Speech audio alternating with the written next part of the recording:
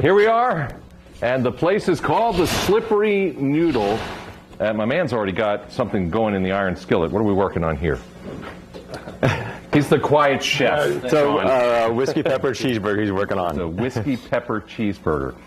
And what are the key ingredients to a whiskey pepper cheeseburger? So we use brown sugar, we use Evan Williams bourbon, we use barbecue sauce, we use Worcestershire sauce, and then a mixture of salt and pepper and some steak seasoning. Okay. Now, when we were on during the news program, we talked a little bit about the history of the restaurant.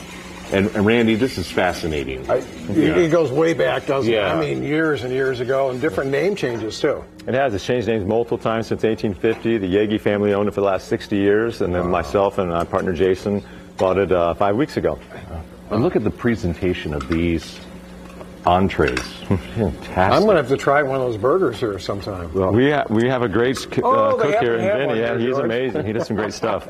Oh, this is good. So, the transition, you've owned this old place for just 5 weeks now, but it really was sort of a seamless transition, wasn't it? We got lucky that we had a great long-term staff there. Most of our kitchen help have been 10-plus years. We had several bartender servers that have been there for 10-plus years as well, so the staff really jumped in during the transition and made it easy for us.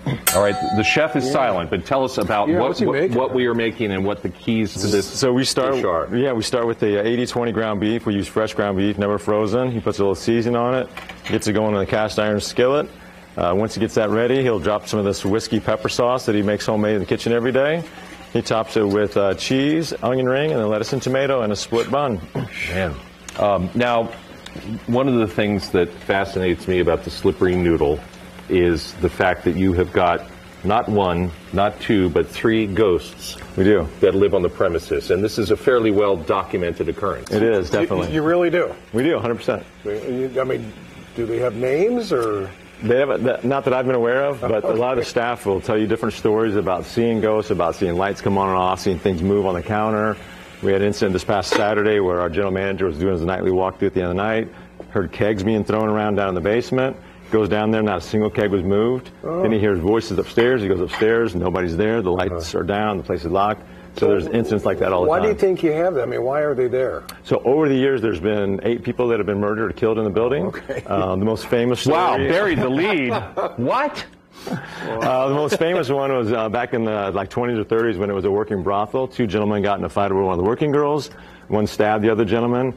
On his way out, he took the knife and he stuck it in the bar, which is still our bar now. There's still a knife mark in the bar, so there's just various ghosts over the history there. That's great history. Yeah.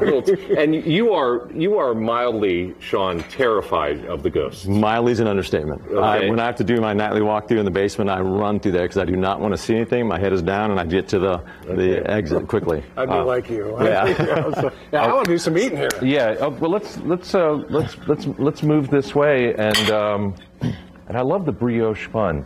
The other thing I love, Chef, that you're doing that I love to do is to cover up the iron skillet.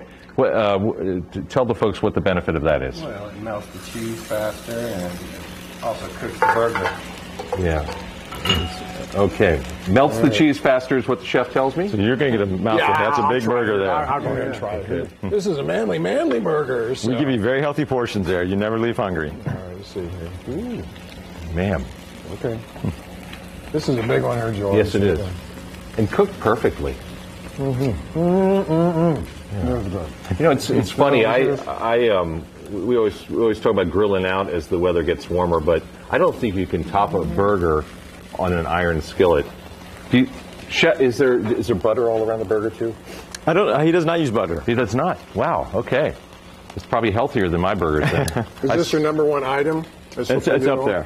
We do that. Our toasted Italian subs are real popular. Our nachos are one things we're famous for as well. So we sell a ton of nachos. So there's an element of sort of gourmet bar food, isn't there? It is very well. So Chef Vinny here does a great job of creating the specials every day that are unique and fun, and the regular menu's got great food on it. Now, in the next segment, we're going to go to a true Indiana classic, aren't we? We are. Tell us about that. Breaded tenderloin.